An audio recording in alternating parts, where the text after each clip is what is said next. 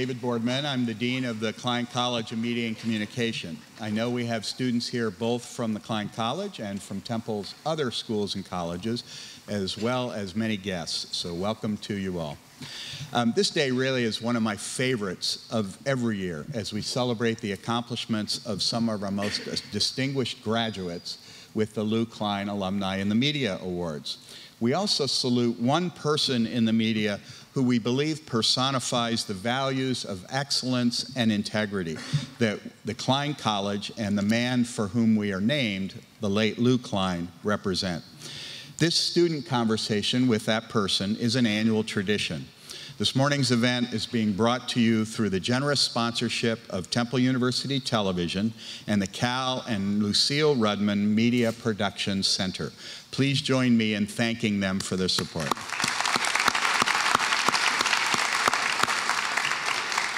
You know, not many college students get this kind of opportunity. In fact, at a time when the role of the press has never been more important or more discussed and debated, millions of Americans would savor the opportunity to be face-to-face with one of the nation's most high-profile journalists. You in this room get that chance, and I'm counting on you to use it well with lots of great questions for our guests. Jake Tapper grew up about 3 miles from here in the Queen Village neighborhood of Philadelphia. After graduating from Dartmouth University, he tried out film school, then worked as press secretary for a member of Congress from Pennsylvania, then tried public relations, thought about being a novelist, and finally landed on journalism. He worked first as a print reporter, working for the Washington City paper as a reporter, and then for Salon.com, and began his full-time career in broadcast news in 2003 with ABC, a job that took him to Iraq, Afghanistan, and New Orleans to cover Hurricane Katrina. He came back to the nation's capital in 2008 as ABC's senior White House correspondent and joined CNN in 2012. If you tune in to CNN these days, it's hard to miss Jake Tapper. He hosts a 1-hour show called The Lead with Jake Tapper daily and another called State of the Union on Sunday mornings. He often anchors special political coverage, including moderating presidential election debates. He even draws animated cartoons for his programs. Somehow, he's found time in all of this to write 4 books, including a novel. Here's how a magazine profile described our honoree. With the leader of the free world now waging a self-styled war with the media, no journalist on TV has become more indignant, more combative, and suddenly more essential than Jake Tapper. That article appeared under the headline, "CNN's Jake Tapper is the realest man in fake news." Our honoree prides himself on being an equal opportunity interrogator to the extent that he actually declines to vote in order to avoid bias or appearance of bias. That approach has brought wrath from both sides of the political aisle, first when he aggressively covered the Obama White House, and now with his probing questioning of Trump administration officials. He has said, quote, "My job is not to be liked. My job is to tell the truth." Our guest is one of the most highly respected reporters in Washington among his peers, winning a variety of awards, including 4 from the White House Correspondents Association. And today, we're pleased to recognize him with one of Temple University's highest honors, the Lou Klein Excellence in the Media Award. Please join me in welcoming our guest, CNN journalist, anchor, and awesome journalistic John, Jake Tapper.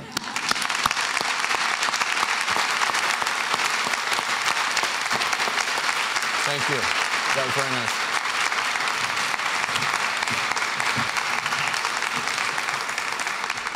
So I'm going to start off with a couple of questions to get us going. And while I'm doing that, we have 2 mics here in the front.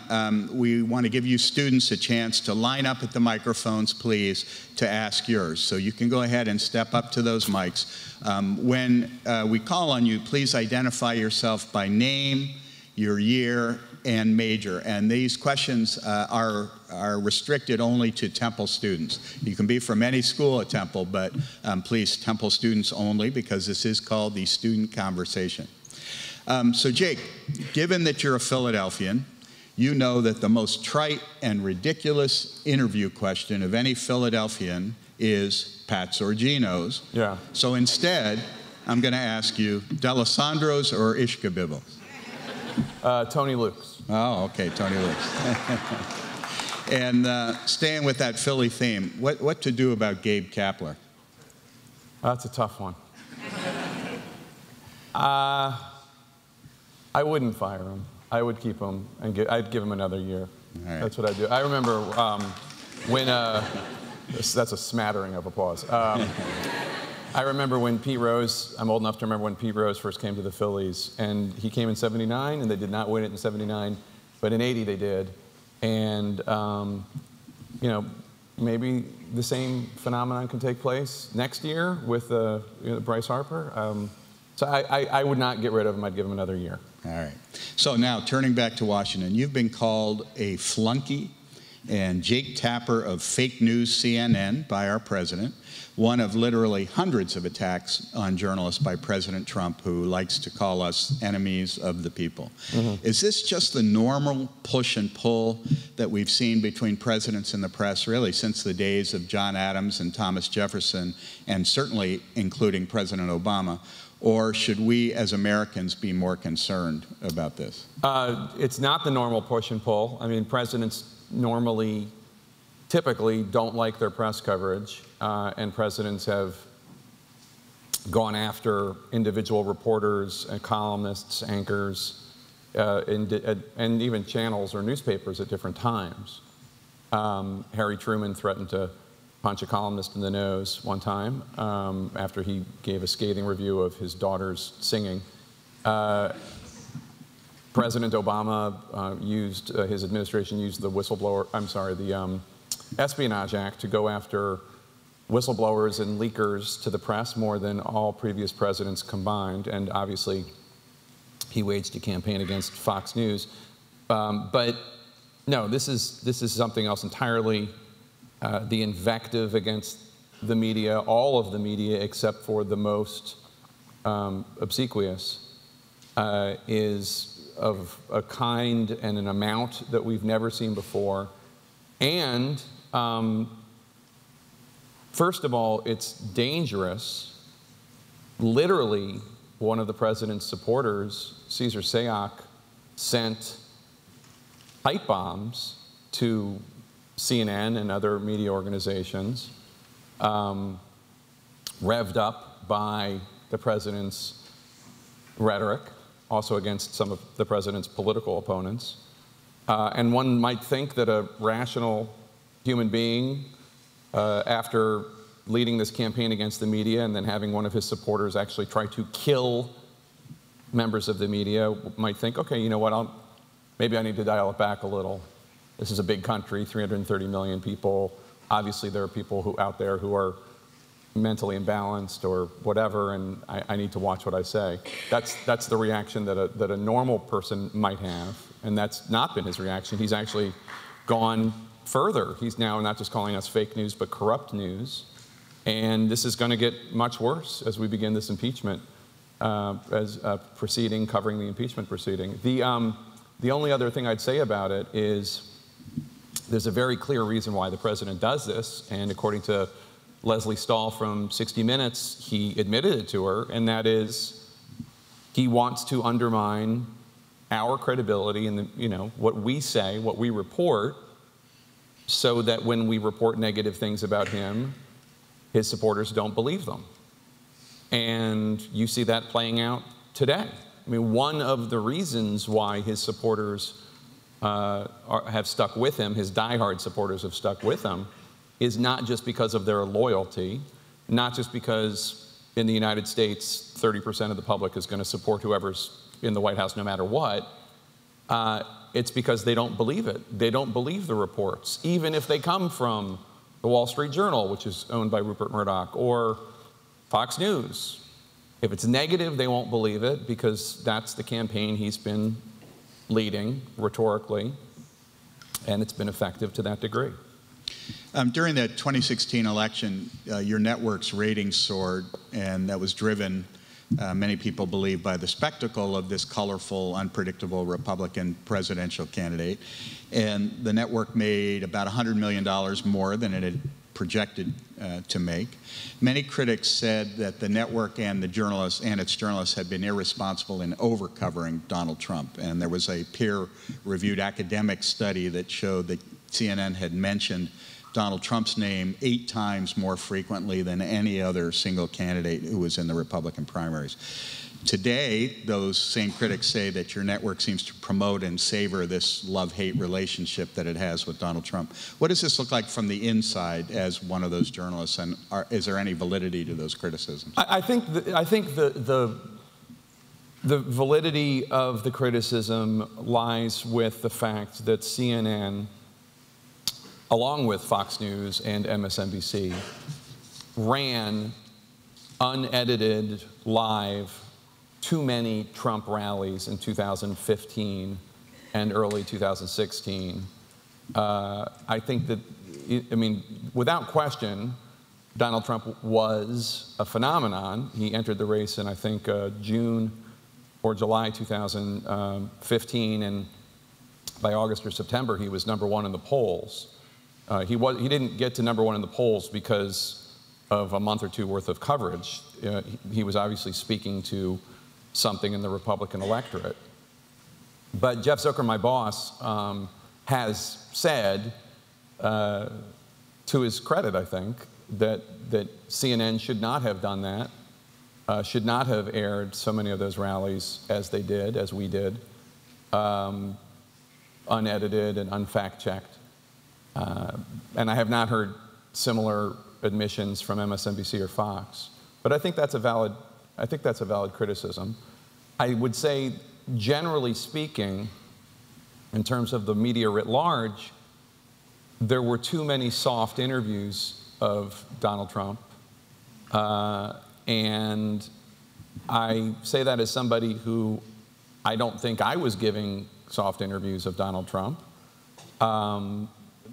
But it is frustrating to be one of the few people asking tough questions if other people are not, because that means you're less likely to get interviews. So the last time that I was allowed to, the last 3 interviews I did with President Trump, then candidate Trump, was the February 2015 interview where he wouldn't decry or denounce the support and endorsement he got from David Duke of the Ku Klux Klan.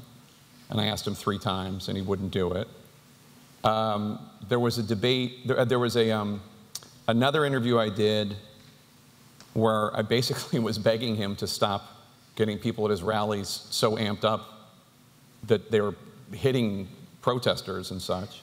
And then the very last interview I did with him was in June 2016, the interview where I pressed him on Judge Curiel,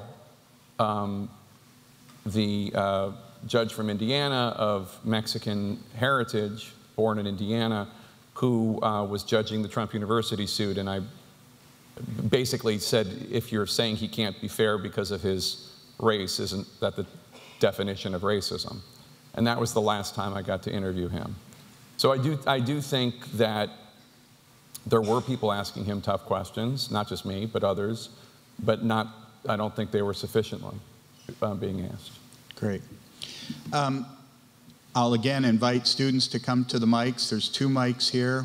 We're going to alternate from one to the other. I'll ask one more question here before we hand it off.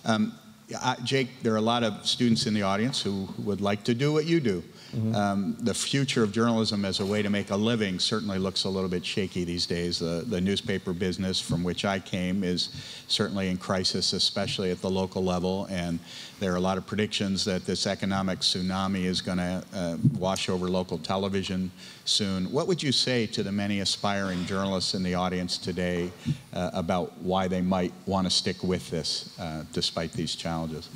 Because we need truth tellers. This nation desperately needs truth tellers. The nation cannot live without a thriving and functioning press. Can you imagine what the last 2 years would look like without the press? What would we not know about?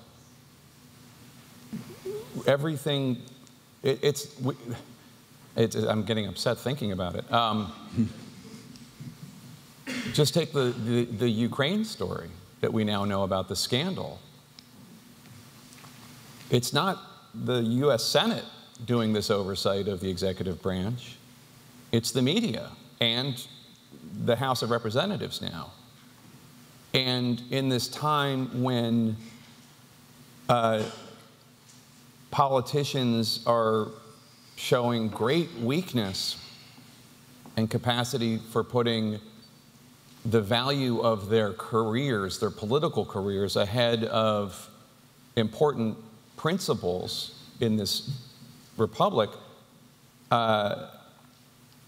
and at a time when media is trusted so little by the American people, at a time when ideological journalism, whether on Fox or elsewhere, is corrupting the values of what exactly truth and fact is, we need you. We need you to rise to the moment and join us. It is, if you care about facts and you care about the truth and you care about speaking truth to power and comforting the afflicted and afflicting the comfortable, then there is no better career for you, I think.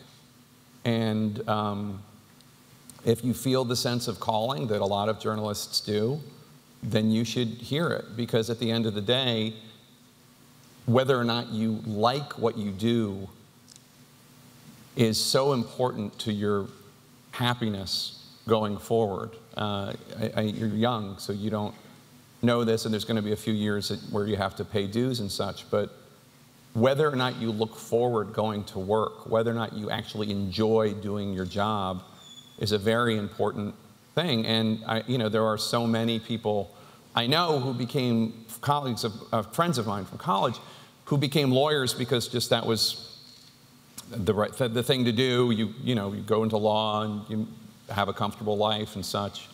And they don't talk about their jobs the way I talk about mine. So Great. That's why. All right, let's start with the student questions. We'll start over here again, your name, year, major, and then your question. Thanks. Hello, my name is Stephen Reichert. I'm a junior, and I'm a real estate major. I guess that my main question would be that given that journalism it's not even about unveiling injustices, it's more about unveiling the truth. How do you deal with the fact that we have a president right now and his followers that they don't want to know the truth? They don't want anything that doesn't support their side, even calling Fox News not friendly enough to conservative views. So how do you deal with that group that doesn't want the truth, that only wants their biases reinforced? I don't. I mean, my job is just to report the truth and report the facts, and whoever it upsets, it's not really my problem. It's not fun. So you don't think it's the job of the media to try to rebuild trust with anyone that's lost trust in the media? But I do think it's the job of the media to rebuild trust. And I do think it's important. David mentioned how I consider myself an equal opportunity interrogator or whatever. And I mean, I think one of the reasons why conservatives distrust media, which is a phenomenon that preceded Trump by decades, is because there is a perception, sometimes borne out by reality, that the media is not as tough on Democrats as it is on Republicans. And I think that part of the job is to be aware of that perception and make sure that we are as tough on everybody. But in terms of people who don't care about lies and people who don't seek the truth, there's nothing I can do except just report the facts and hope that people come to appreciate it one way or the other. I spent 8 years covering Obama and being attacked by the left as a right-wing hack and a Republican and a conservative and all this stuff. And now a lot of those same people are are not criticizing me as much or at all, and it's the other side that's doing it. And it's just like, that's the job. That's the job.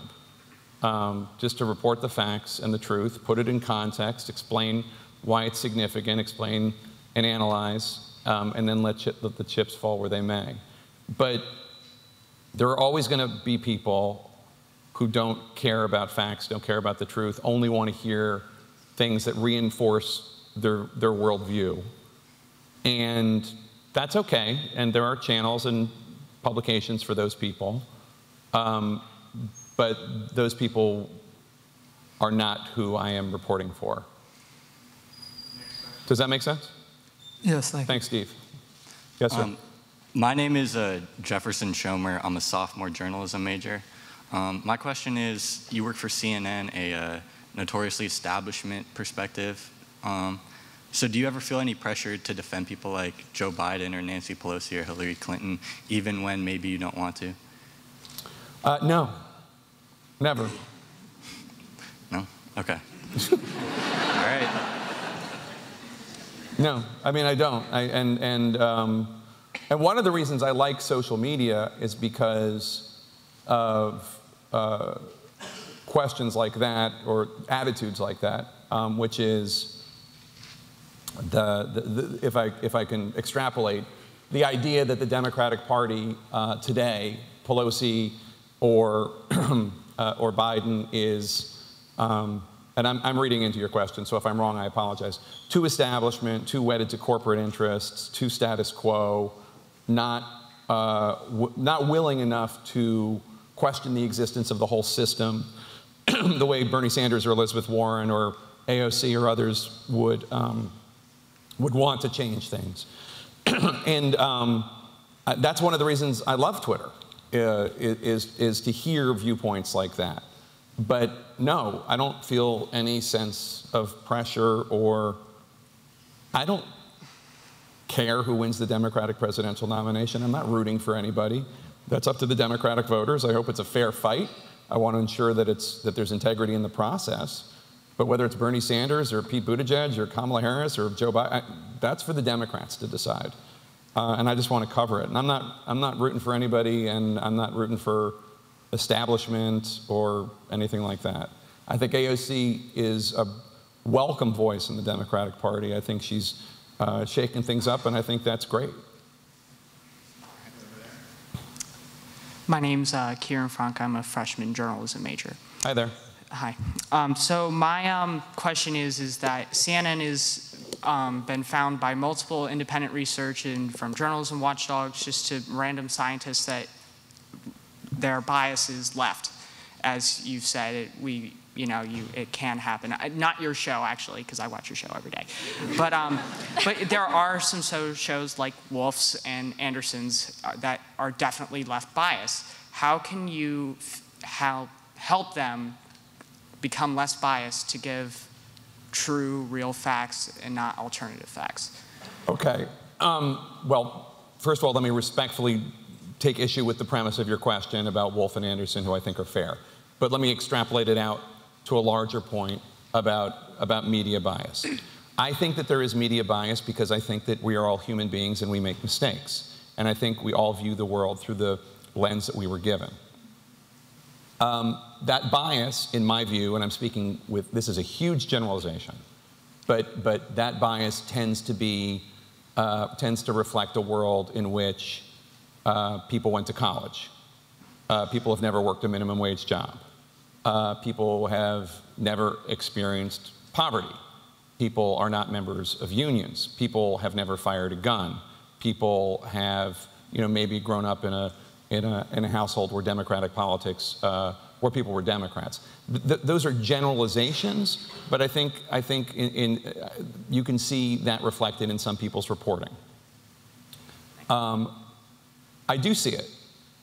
Individual cases, individual people. I do think most reporters are trying to be fair and trying to do the right thing, but I do see it. But I think it's also a reflection not just of the idea that maybe this journalist supports abortion rights. Okay, I'm just a journalist X. But maybe also that journalist doesn't really cover poverty because he or she has never seen it or never grew up around it.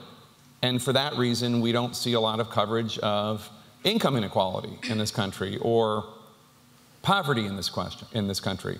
So I think there are a lot of biases that feed into people's coverage of things. Story selection always has to do with bias. Often it's a bias for what is the most interesting thing that happened today, or where is the biggest conflict. I will say as a general note, and again, I'll repeat that I really respect Anderson and Wolf, but I will say as a general note, it's not my job to tell other journalists how to do their jobs. I control my little island of my hour-long show. I appreciate the fact that you think it's fair. And all I can try to do is have that as what I control and try to make sure that it is as fair as possible. And that doesn't mean that, like, if one person comes on TV and says, the sky is blue, that I feel the need to run out and get somebody who says, no, no, no, the sky is red, because that's not journalism. That's bullshit, is what that, But when it comes to opinions, yes, it's important to have a wide range of debate and discussion, and lots of diversity on the panelists, not just racial diversity, not just gender diversity, but also ideological diversity as well. And just real quick, I'm not saying I don't disagree with Wolf and Anderson. I'm actually a liberal person myself, so and I'm willing to say that, so I'm not anything disagreeing. I'm just saying it's been known, and I have a lot of friends who are more moderate than I am that are still liberal that, still say they won't watch some shows on CNN because of that, but they'll always watch yours. It's true. Yeah. Always have both sides on one side, and Democrat analysts on this side and Republican on the other. Yeah. I'll take the compliment and put the other stuff aside. But thank you so much. I appreciate it. Hi, I'm Christine Choi. I'm a senior CSI major, communications and social influence major. So last year we had Omarosa come by, and I recall that we... You had who? We had Omarosa.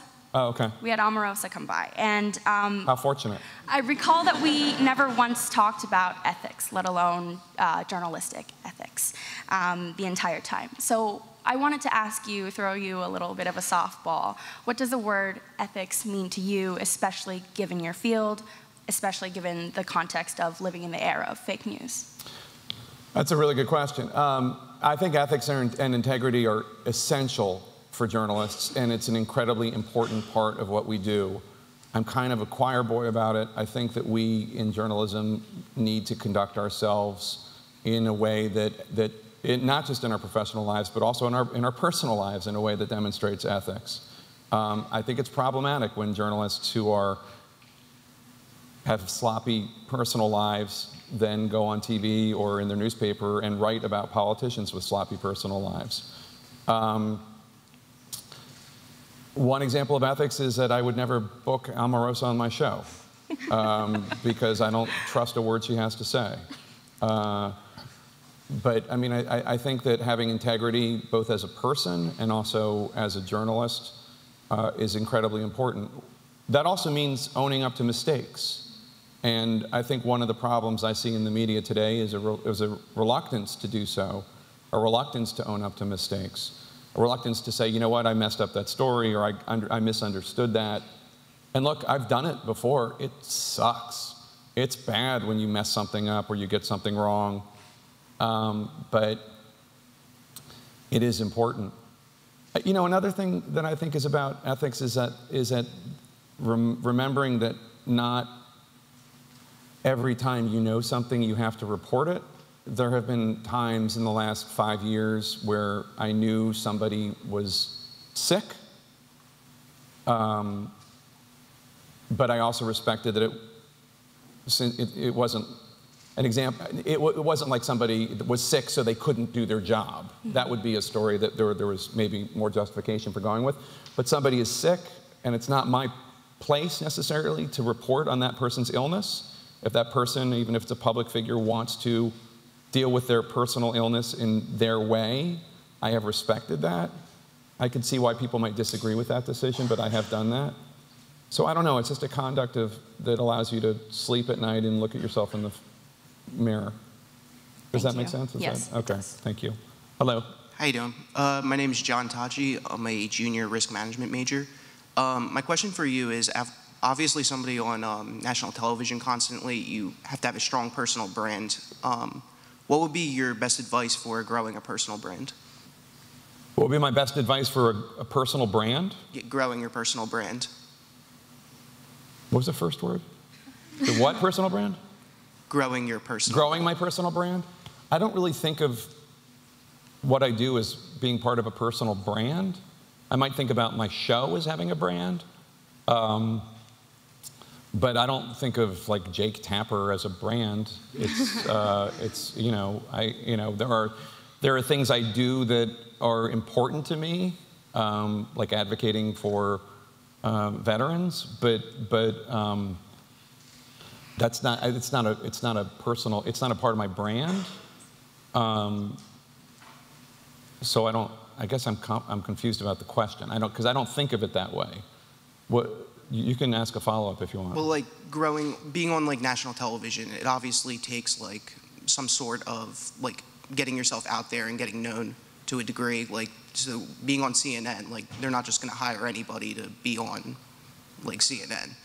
I honestly feel like I got where I am today by working really, really hard and making a lot of mistakes and trying to learn from them and trying to be a fair reporter and trying to be tough on everyone I covered, but in a respectful way. And that was just the way to succeed, was just to work really, really hard. I mean, and I don't think of it as a brand, but when I was covering the presidential campaign of 2007, 2008, when Obama was running, my goal was to be the White House correspondent. That was the next job I wanted. I was congressional correspondent, now I wanted to be the White House correspondent. And I knew, there were a lot of very talented people that were covering that campaign for ABC News, where I worked at the time. And I knew the only way I was going to get that job as White House correspondent was that if I worked so hard and was so good that they had to give it to me. If they didn't give it to me, they would look stupid. That was it. That was like, I had to be so good that like David Weston, who was then the head of ABC News, would have to say, well, I can't give it to anybody else because then people will think I'm ridiculous and then somebody else will hire Jake. And I got the job, and that's how it worked. But it was from outworking everybody, and that's it. So I think if I was known for anything, it was just like for a work ethic. Thank you. Thanks. Hi, Jake. My Hi. name is Jess Torres, and I'm a junior political science major. So you've been on the air for numerous years. What has been the most difficult story that you've had to cover throughout your career? The most difficult story I've had to cover.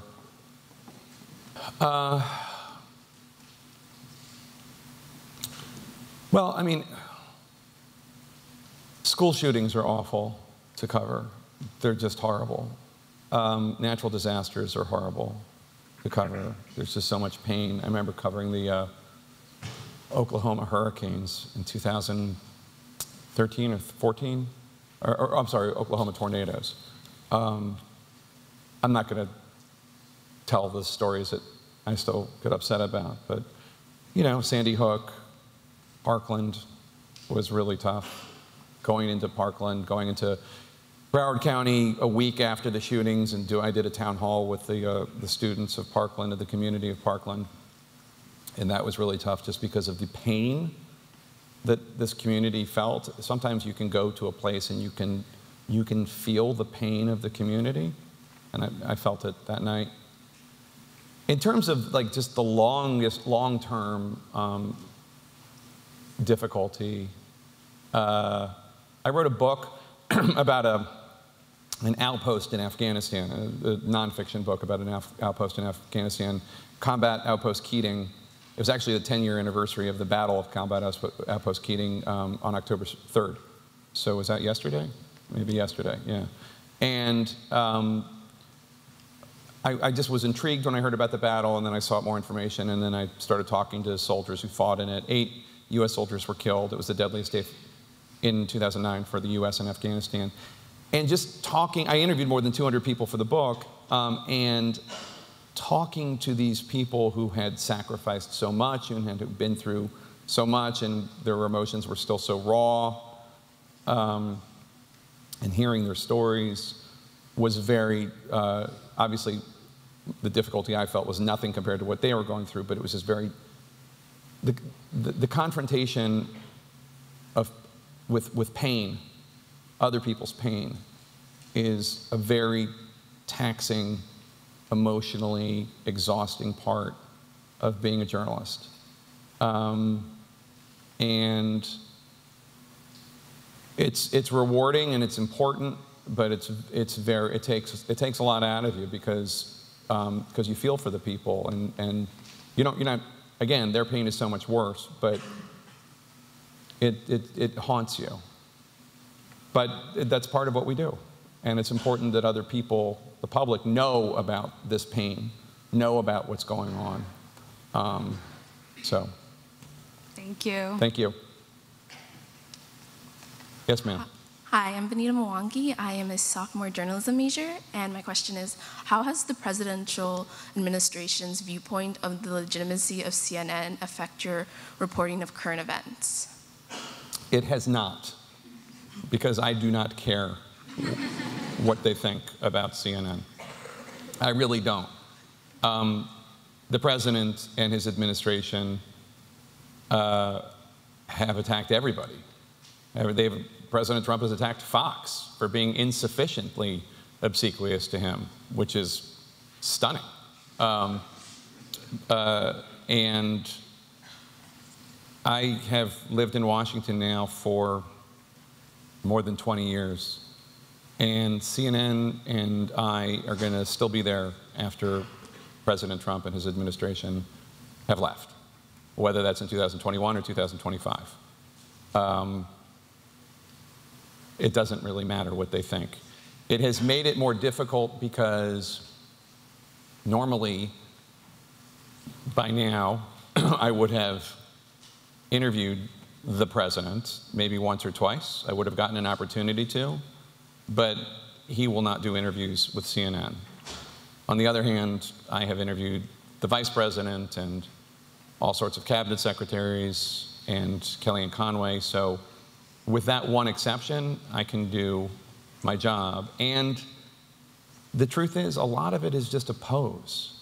A lot of it is just President Trump attacking us because he doesn't want people to believe what we report, and he doesn't, and we're just a foil for, like, we represent media to them, not,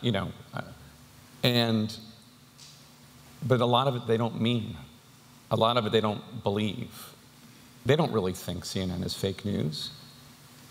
If that's true, then why do they send people onto my show to do interviews, right? Why do they reach out to us? Why do they provide us with information? Why do they take our calls? Because they know we're not fake news. They know we're real news, and that people depend on us, and people seek us out for information to find out what's going on. It's a lie. The whole thing's a crock. They don't really believe that. So, does that answer your question? Yeah, it does. Thank you. Thanks. I mean, honestly, I could, right now, email the White House press secretary and say, do you have a second? And before this is over, she would write back. I mean, it's all just for the cameras. They don't mean it, you know? Yes, sir. Hi, this is Hanuk, junior, Temple MSP major. Do you follow news networks overseas in Asia? I do not follow news networks overseas in Asia. CNN broadcasts all over the world. We have correspondents in all over Asia. We have CNN-I. In addition, I follow BBC and Al Jazeera.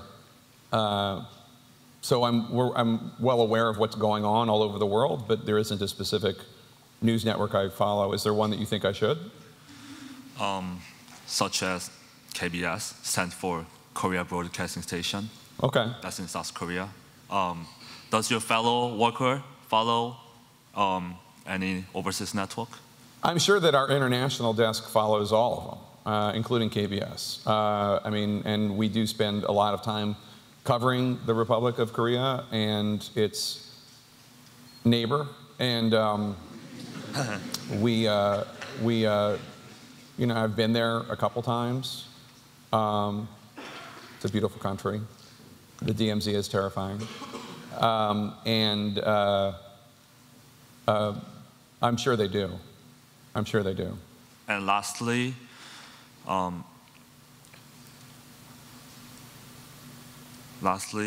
how?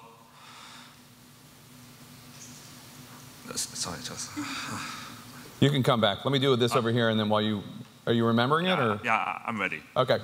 When you, do you realize that about 99% people in South Korea don't watch CNN? They don't?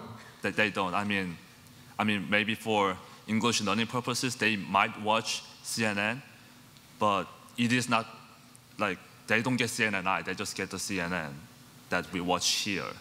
Oh, is that right? Yeah. Okay. Yeah. I did not know that. Okay. I did not know that. But yeah, I'm not really an expert on which countries we have more reach into. I know that, you know, we care a lot about covering South Korea and North Korea, and we have correspondents that go there. I think one of our correspondents has been, Will Ripley has been to North Korea more than any other American journalist. And we care very much about the story and peace between the two countries someday, hopefully. Thank you. I'll try to take a look at KBS. Yes? Hi, I'm Jackson. I'm a junior media studies and production major. I actually work here at the Performing Arts Center as a production assistant. Nice. Yeah. So you mentioned earlier that you're a fan of social media, but I just wanted to know how social media affects your approach to journalism now that it's so prevalent, and how it's some people's like first source of news. And do you find it at all demoralizing that a single tweet could kind of delegitimize the hard work that you and your colleagues do?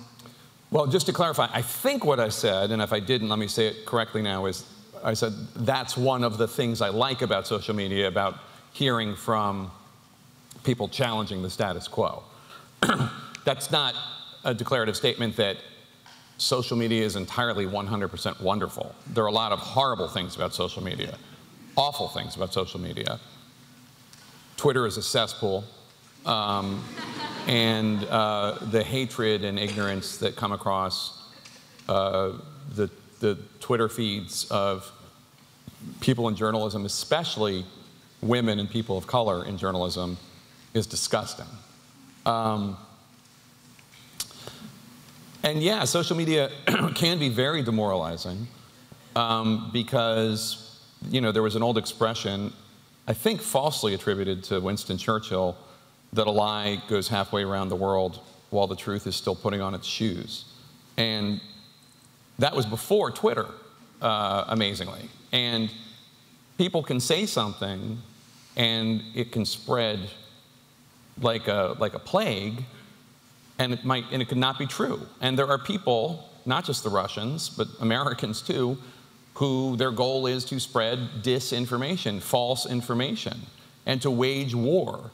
And I was talking to a Republican congressman earlier today, off the record, about what's going on in Washington right now with Ukraine. And this Republican congressman forwarded me a story that's in the Washington Post. I just tweeted it, so you can read it if you want, about the people who are now the Republicans who challenge Trump. Disinformation about them gets spread immediately. And, you know, so I think that is disheartening, yeah. And I think it is disheartening that people don't click the link, don't read the story, think that the headline is all you need to know, make assumptions based on social media. I don't know. It should be a tool that is only making us smarter, but in some ways I fear it's making us dumber. It should be a tool that allows us to understand what other people who don't think like us or live like us believe and how they see the world. But instead, I feel like it sometimes just makes us, puts us in our own bubbles even more. So it's, I guess, like anything else, it's how you use it. But yeah, it can be demoralizing. The truth of the matter is I don't read a lot of the responses because you might be too young for this, but like 10 years ago, when blogs were like a relatively new thing, 10 years ago, 15 years ago, when blogs were a relatively new thing, the comments section on a blog might be a fun and lively place where people were debating and discussing, and it was very polite. And then, like, within a year, it was just like a cesspool. And Twitter sometimes, social media in general, sometimes is like that.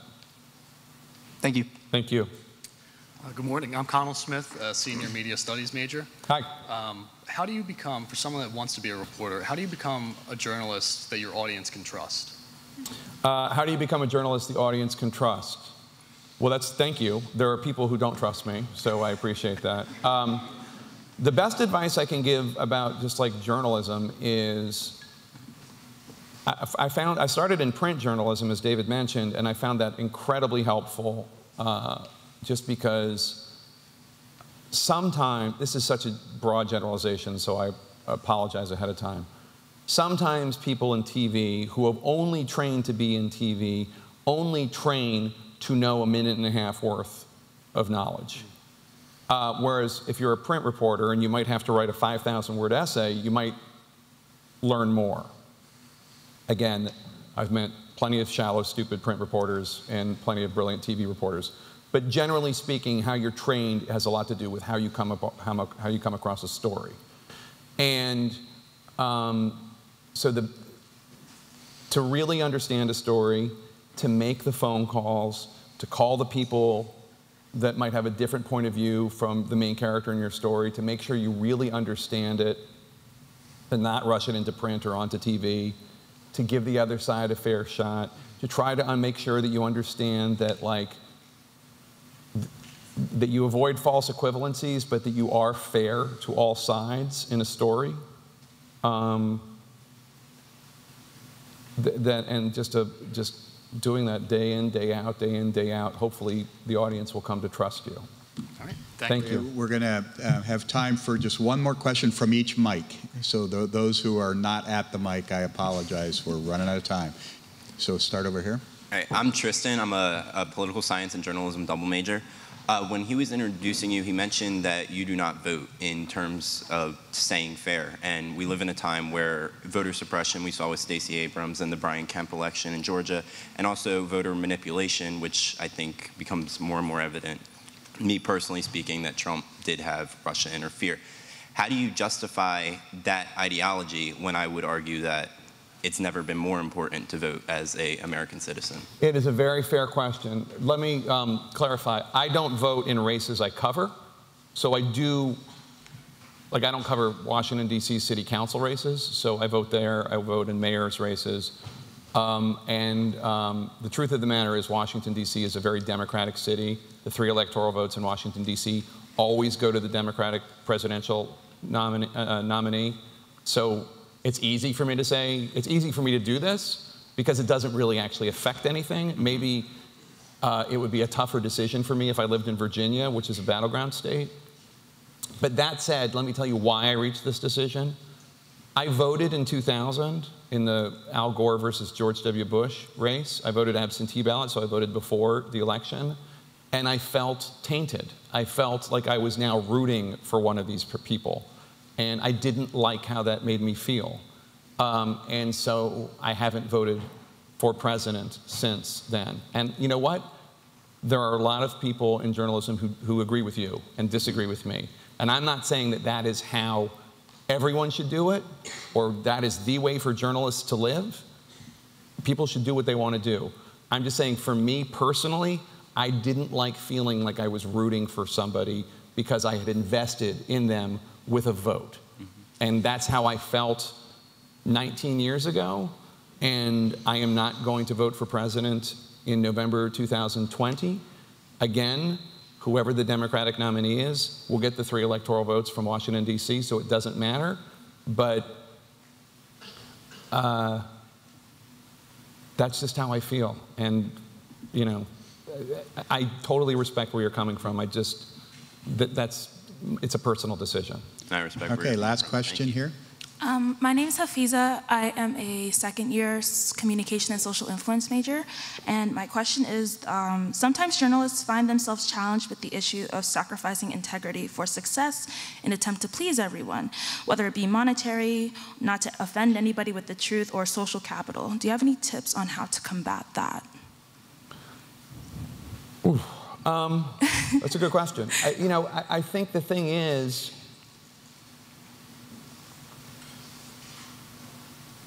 Ted Koppel, when I worked at ABC News, Ted Koppel once took me to lunch because he wanted to tell me something. And what he wanted to tell me was, when the executives ask you to do things, you can say no. And I've always remembered that. And I think it's important to have a good relationship with your boss so that you can tell them no, so that you can tell them that you feel uncomfortable about something, that you tell them, I don't want to do this, or let me explain where I'm coming from.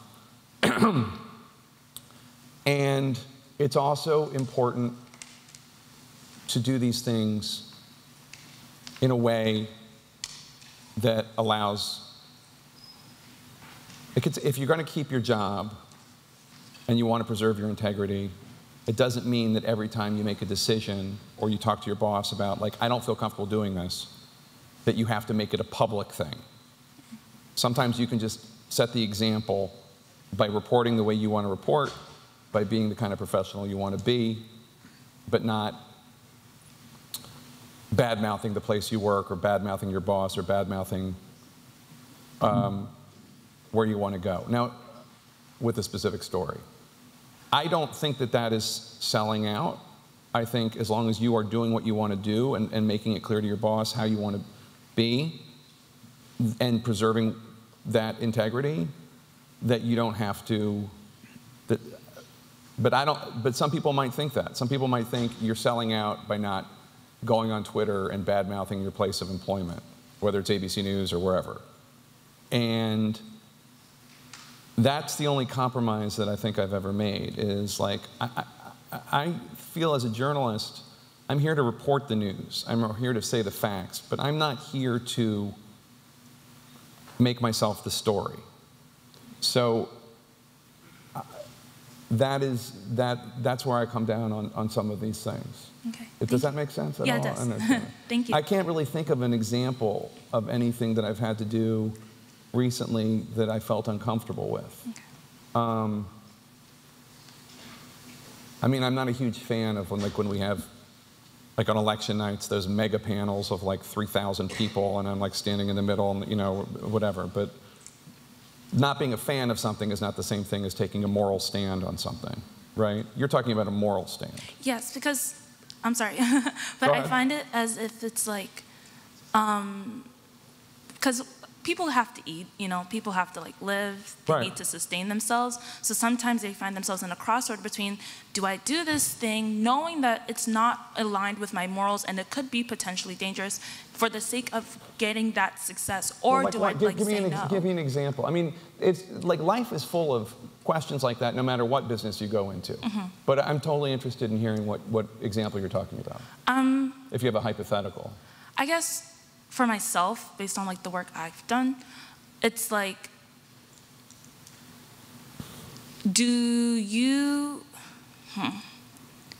because I find as if like, just like monetary systems and everything like that within this country, that's a whole other thing. But doing work, I guess, and then knowing that this work might be rooted in something immoral. Like what? I don't know. Like, for example, maybe like someone knows that they don't like, I don't know, animal testing, for example. Mm-hmm. But they take a sponsorship with a beauty company knowing that they test on animals, but they still get the money for it because they need to sustain themselves, things like that. So sometimes people find it hard to maybe say no, even though like it's wrong in a lot of people's eyes. Yeah. There tends to be a firewall between the people who sell commercials and the people who do the news. I don't know what ads are running during my show. I don't even get them on return. When we take a break, it's just a black screen there. I don't see what there is. So I don't even know what that is. So when Bernie Sanders attacked me during the debate a few months ago because we were running health insurance ads, I had already told him in an interview, like before an interview a few days before, like, I really have no idea what ads are running, and like there literally is no. Insurance companies suck. I mean, I don't have any problem saying that. I mean, like, you know, their business is hoping that more people pay them money than will take out money for their health insurance. I mean, that's the model. But people are going to see. Now we're on a different subject. People are going to see a compromise in the fact that we run insurance ads. In any case, look, you should never do anything that you have a moral problem with, period.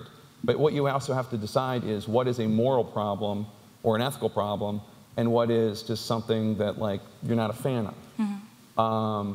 Like not everything you do in life and not everything you do as a journalist is going to be the best experience in the world. There are going to be stories that you think are stupid, assignments you get that are dumb, assignment editors that like don't appreciate how brilliant you are, et cetera. That's just going to happen. The question is, and by the way, when I was trying to break onto ABC News, there's a whole cache of stories that like were idiotic that I did for Good Morning America that I'm not proud of. But you know, they weren't like immoral; they were just dumb. Yeah. You know, and like so, you're going to have to make decisions, especially as you work your way up. You know, I'm in a position now at age 50 where I have a lot of control over what my show airs and complete control over what comes out of my mouth. But I had to work my way to that position. And there were stories I had to do and assignments I got that were not fun and not interesting and not cool, and some were hokey, especially if you ever work in morning television. But you're just going to have to decide for yourself what is a compromise of your integrity that you're not willing to make, and then draw that line and do not cross it. Thank you for your thoughtful question. And in fact, thank all of our students. You've really done us proud with your question. And please join me in thanking our guest for his thoughtful answers. Thank you. Thank you. Thanks, everybody.